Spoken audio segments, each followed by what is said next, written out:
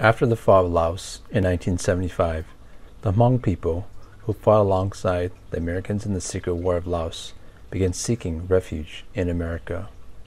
This is the story of a Hmong refugee girl who followed her American dreams to become a Minnesota State House representative. Tell us your name. My name is Kali Vang Her. My Hmong name is Ngao Li. Did that work? Hello? Yeah. Okay. What's your parents' name? My parents' name, so my father's name is Jutsu Vang and my mother's name is Njov Yang. And where were you born? I was born in Laos, and I can never remember the city that I was born in, but that city is underwater now. I think it's I can't remember the city. I'll have to tell you later. I don't know. I don't remember the city I was born in. And what year did you guys come to the United States? We came in 1977. Okay. And what year were you born? I was born in 1973. Okay. So tell us about growing up in Laos and Thailand.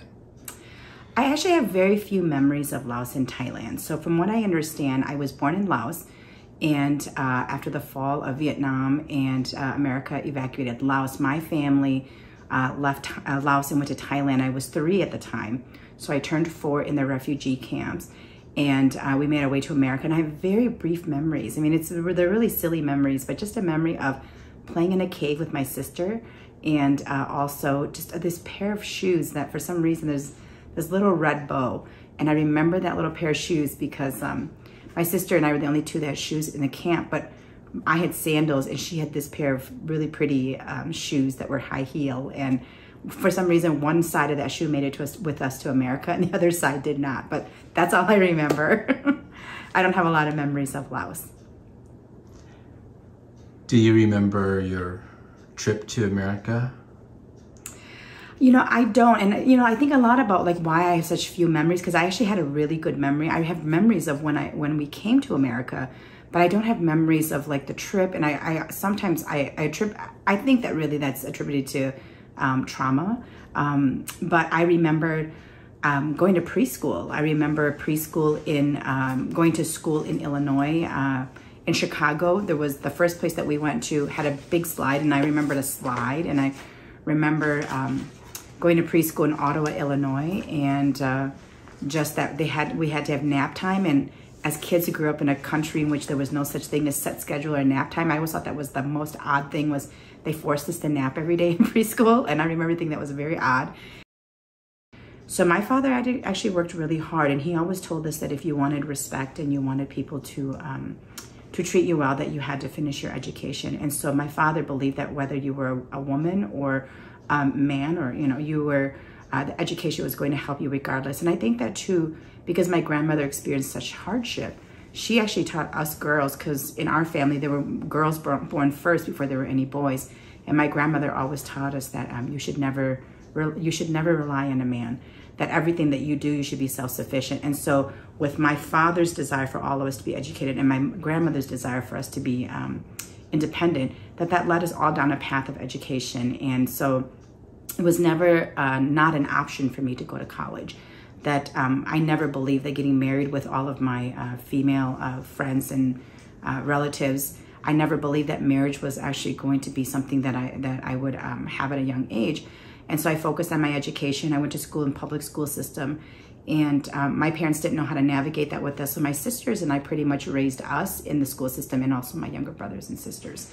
And then that eventually just led us all to going to college. And my sisters became engineers. I ended up with an undergraduate in finance, and and from there we all sort of took off in our careers and then furthered our education with graduate degrees. So what do you do now for work? So I am a state legislator. I am a Minnesota state representative, and I'm also the House Majority Whip, and I work for the state of Minnesota, and I make laws.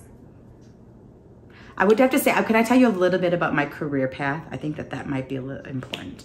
Sure. So I think that I took a very non-traditional path to get to this job. I actually graduated with an undergraduate in investments, finance, and banking. And I was probably the first Hmong person to graduate with a finance degree. And I actually spent 15 years in the private sector doing investments and finance work. You know, when you grow up in a family, a refugee family, you don't have the privilege of thinking about what do you love and what are your passions.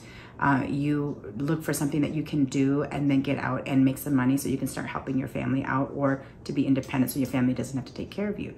So for many years I did that work and I was really good at it, but I knew that that's not where my heart was with the work that I was doing. And when I had children, I remember thinking to myself that my children will never have the struggles that I did, which means that they will never be forced to succeed for the same reasons I did. And so I remember thinking to myself, like, if I wanted them to learn how to follow their passion, I would have to figure out what that meant. So I made a business proposal and I presented it to my husband, how we could live on one income, because I wanted to raise our kids.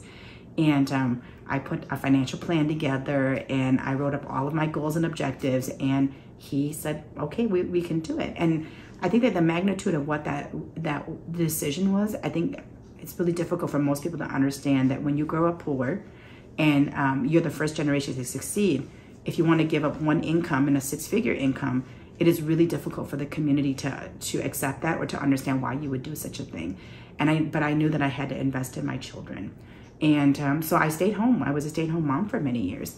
And from there, it was really the work that I was doing in school every single day with them. I would walk them, make them breakfast every day, walk them to school, and then I would volunteer in their classrooms. And I remembered seeing how challenging it was for my children to get the education that they deserved. And so I remember thinking that, like, I couldn't just fight for my own children, that if I'm going to be fighting, I should fight for everybody's children. And at the same time, I was also caring for my mother, who was going through a difficult medical situation, and how difficult it was that the reimbursements and the insurance and how that all worked, and how we had to figure out if labs were done in-house or sent out. And I thought, how are patients supposed to know this? I'm educated and I'm having a difficult time navigating the system.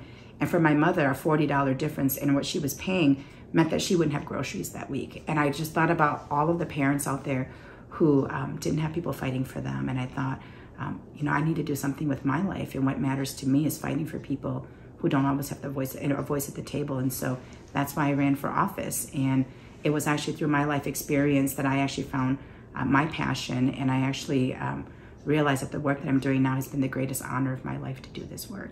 And I hope that whatever journey I went on, that my children saw enough of that journey that they will also be able to find their way into doing things that they love.